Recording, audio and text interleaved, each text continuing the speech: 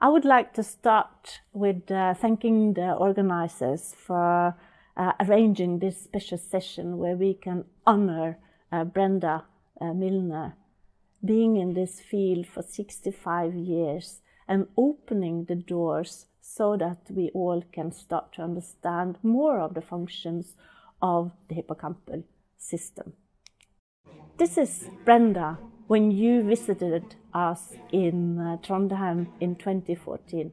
It was so fantastic to have you as a visitor. And it has been fantastic that you started this field. So already in the 50s, you worked together with Scoville, the surgeon, and you have probably heard already now so many stories from this, from Lynn talking about HM and so on. So I don't want to go into the details, but what I would like to say to you is that thank you for pointing to the importance of the hippocampus and what kind of functions the hippocampus could have. So when HM had to allow that Scoville would remove the hippocampus and some of the surrounding cortex, and he was left with some functions that were disabled. And you pointed to not only those functions, but importantly, you said, look, he also has some functions that are not disabled. You described it so beautifully in the paper in 57 and in many, many other papers in the 50 years that you studied HM. But this is a citation from your paper where you described how he could not find his way to the bathroom from his room. And it was like he had met people for the first time, even though he had met you and others so many times. And this is what we call, of course, episodic memory. The information about what happened where. And in order to study the cells that contribute to this function, we think that the contribution of rodent studies are important. And this is a rodent brain, and you see here the hippocampus in green, looking quite different from the hippocampus that you see in the humans. John O'Keefe came from McGill, like you, Brenda, and he came with your ideas and brought them to London, and he was so curious about trying to understand what is this hippocampus doing. And in order to address this question, he put sensors into the hippocampus of a rat that was happily running around chasing honey rice. And then he observed the behavior of the animal, and he listened to single cells from the hippocampus, and then he asked himself, what are these cells signaling? And here you listen to such a cell and you hear pop, pop, pop, pop, pop, pop. And this cell that we illustrate here is active in the northwest corner. And this we also see here in the rate map plot, where the hot colors is where the cell is very active, and blue colors and cold colors where the cell is not active at all. Importantly, when you record many cells at the same time, like John did and others following him, then if you come close to 100, for example, then you can predict the location of the animal with a precision of around 5 centimeters. And this information, these observations, led then John O'Keefe to suggest that these cells, they code for the location of the animal, and he decided to call these cells place cells. And together with Lynn Nadel, he wrote this famous book where they brought Tolman's ideas into neuroscience, the idea about the cognitive map, exactly what happens where, and then used the information they had got from John's and others' studies to suggest what the hippocampus is doing and how. Beautiful, beautiful book. Thank you. So Edward Moser and I, we were so lucky that we were allowed to go to John O'Keefe's lab and learn this technique from him.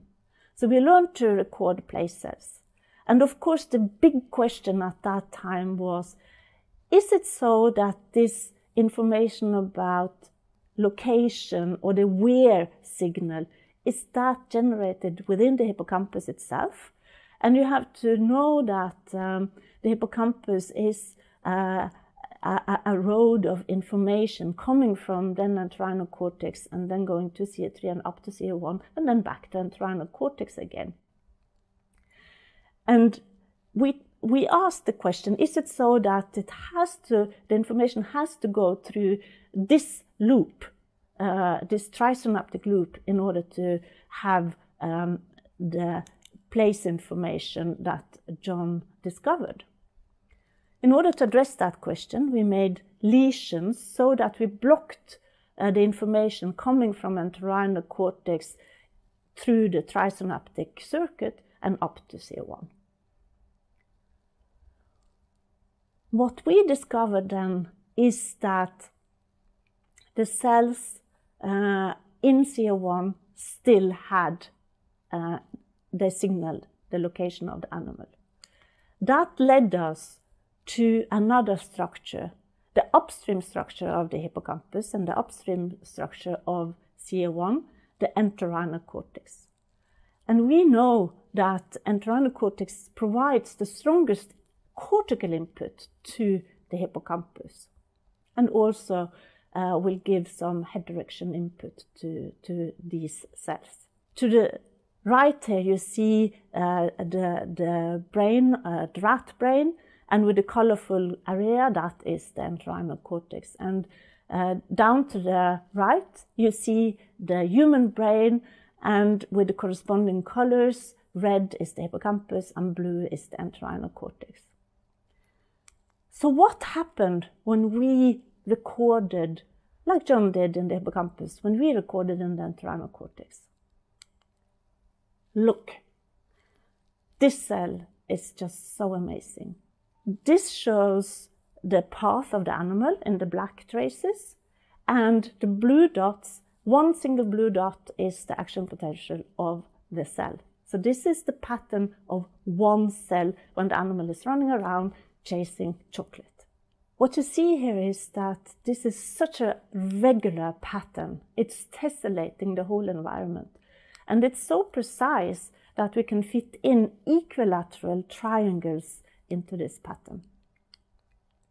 So we think that this cell might function as a coordinate system for the animal to find its way in the environment. And we also suggest that it was a universal coordinate system, because this pattern you will see whatever environment the animal is traversing. What is also very interesting about this cell is that it comes in different resolutions. So the most dorsal grid cell has very small fields and small distance between the fields. And then as you go further ventral, you see that it's like blowing up a balloon, and you have drawn the grid cell on, and you see that it's expanding, the fields are expanding, and the distance expands. If you align these cells on top of each other, the activity of them, and you sum up simple linear summation, then you get one field like we had in the hippocampus, the place cell. So, and we also know that this is information that is going to the individual cells in the hippocampus. So at least this is some of the information that the place cells receives, and we think that that is important for the place signal that we see. But we also know, of course, that there are other type of information that these cells receive. Another thing that surprised us so much is when these cells lives so deep in the brain, so far away from the sensory input, how can it still behave so perfect to be active at this precise pattern? We thought that this cell needs information about the direction of the animal and also the speed, because the speed is changing all the time when the animal is running around. Is that true? Already in 2006, we had a postdoc here, Francesca Sargolini, and she recorded cells close to the grid cells, and she showed beautifully such head direction cells that was already described by Rank and Taube in the dorsal presubiculum.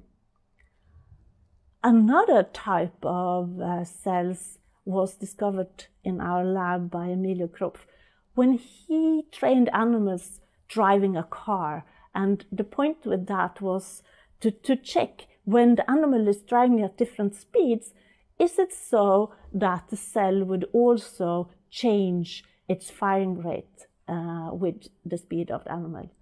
And that happened when the animal was driving, but it also happened when the animal was running around spontaneously in the open field. And that is what you see here in this slide. You see the rate maps, and also you see that if you plot the activity of the cell as a function of the speed of the animal, you see there's a beautiful, beautiful linear function. So that means that speed cells that we decided to call these cells, they change their activity depending on the speed of the animal. And all this information is then given to the grid cell so that the grid cell can fire as precise as we have seen today. So far I've described how cells respond in a very boring environment. But of course, we know that environments are not as in the lab, or even lab environments can be more enriched than just an open black box with a cue card at one wall. And in order to explore, is it so that entorhinal cortex can code what happens where, as we have seen in that is important for episodic memory? We had some PhD students in the lab, and led then especially by Øyvind Høydal, addressing these questions. And in order to address this question, we have to also think about what kind of behavior data exists in the literature.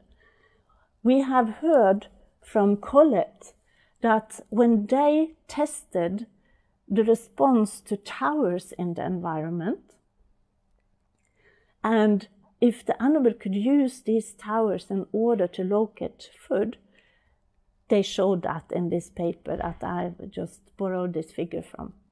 So they trained the animal with 2 towers and with food in between. And then at the test day, they moved the towers, and then they asked, where would the animal search for food? Where the food was located in the training phase, or in a distance that was relying on where the towers were. And that is exactly what happened, as you see here in this figure, that the animals, they were searching at a certain distance and direction away from these towers. So we asked then, do we have cells that really calculate this in the brain and respond to the distance and the direction of different objects? In order to address that question, then Øyvind and Emilie and Sebastian, they had mice running around in the environment, and they put in Duplo towers. And then they were just recording from entorhinal cortex and asking, do we see some cells that would code for the distance and the direction to these objects? And when there was no object, there was no activity in such cells, but when there is an object, then these cells would be active. And some cells would be active to the left of the object, and some cells to the right of the object, and some with a short distance and some with long distance. And that is what is so interesting here is also, of course, that when you move the object, then you see that the field is moving. And this is just to sum up this figure here to show that all directions towards the object were represented in different cells, and many distances, even though most cells prefer the distance between the animal and the object of around 15 centimeters. So we have then shown that such object vector cells exist in the entorhinal cortex. Then we asked, is it so that these cells are picky? Do they respond to any object? And here is a figure showing that, yes, they respond to any object. So cell 2, for example, was exposed to 2 objects, and you see it has fields to both objects, to the left and at a certain distance. And you see the different cells responding to the different objects, and the objects are then shown in white circles. So it seems like these cells, they are able to signal the direction and distance to any object in the environment. However, are there limits to this universal response to object? Is it so that if the object is too small or too wide, do we see the same response, or do we see a response? And that is what Øyvind addressed in this experiment. And it seems like the cells responded to any object, even though we had very narrow cylinders and very wide cylinders. The next question that we wanted to address was, is it so that these objects, they have to block the path of the animal, or is it enough just to see them? And then Øyvind would hang up the object above the head of the mouse and then ask, is it so that these cells would then signal the vector towards these objects? And what you see here is that when the object is standing, you see the same response as when the object is hanging. For those who are curious and know about our border cells that we have also shown in entorhinal cortex, those cells that would respond to borders, they would not be active when the object was hanging, only when the object was blocking the path of the animal. And we also asked, what about the signal to noise, or the figure and the background? Do these objects, do they need to be 3D in order to elicit this response? And here you see an example of such experiments. And to the left you see that the 3D object elicited the response. When you pushed the 3D object further into the wall, it still had the same response. And when you align the object with the wall so that it was suddenly a 2D object, then you still get the response. So it doesn't need to stand out as a 3D object from the surrounding background in order to elicit the response. So until now we have been asking about objects that are stationary. But we know that there's so many objects surrounding us that would move. A ball, when you have a soccer game, people are passing us in the corridor, whatever. And then the question is, one thing is for these cells to develop vectors towards stationary objects. What happens if the object is moving? And this question was addressed again by Øyvind. He developed a robot driving around in the environment with the mouse chasing or running around, chasing both food, but also running after the robot. And then he asked, do we see the same object vector response as we see to stationary objects? So here is an example of one cell.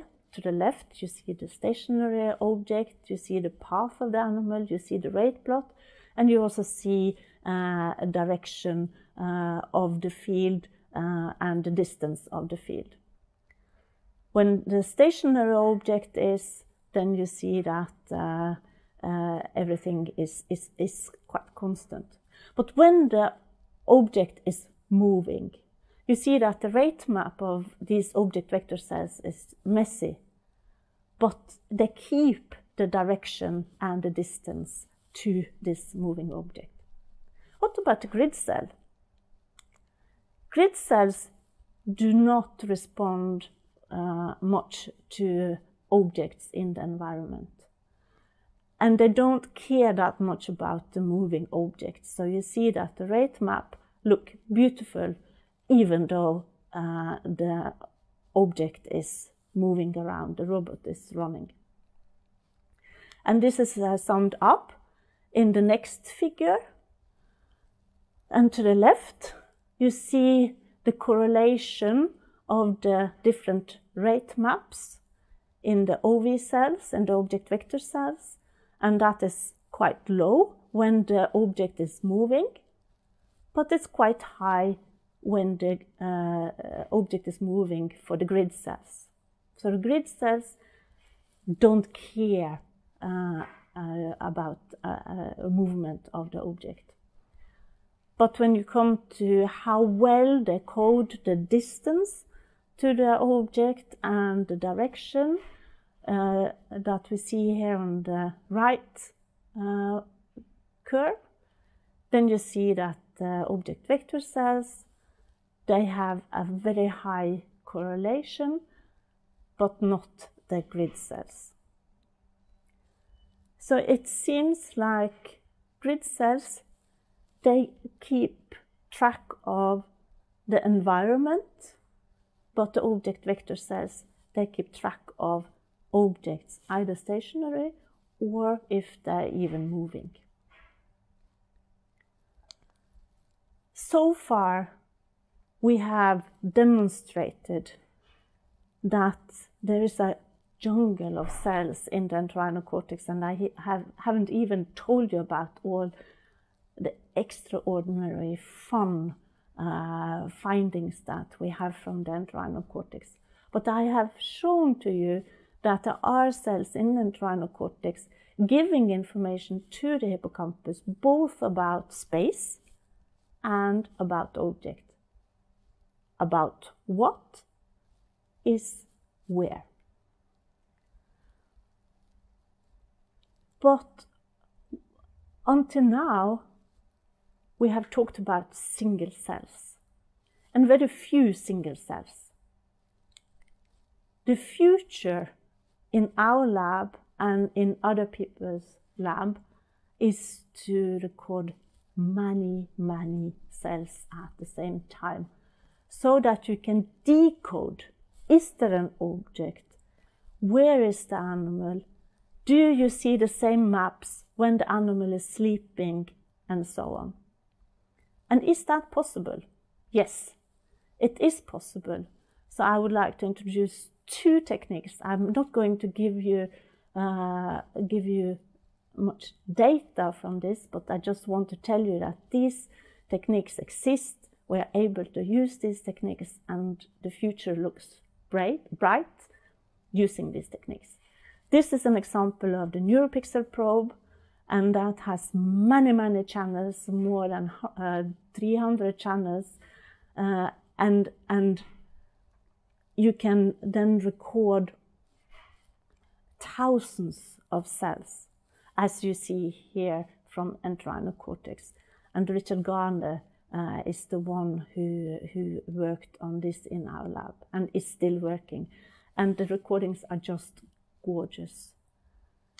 There's another technique that was started or introduced to our lab by Wei-Jan Song. And this technique is that it's possible to reduce a 2-photon microscope and reduce it to 2 grams, so that the animal is able to run around in the environment while we are looking at the cells. And in this way, we can also study thousands of cells at the same time when we understand the functions, where they are in the structure, how they interact with each other. So this, as I said, this is the future, and this is so fun and so interesting data that we get out of with these new techniques. So thank you, Brenda, for pointing to the hippocampus and the hippocampal formation. You started it, and you are still working on it. And I think that the future looks bright for all of us when it comes to understanding the cells and the functions in these structures. So thank you so much to both Brenda and to all of you. And the last slide is just to say thank you to the people who have been involved, and especially Edward Moser, who has been, of course, involved in all of this, and also the people that I have mentioned during this talk. And I have also listed all the organizations that support us with resources. So thank you all, and good luck with all new information and studies that we are going to get in the future.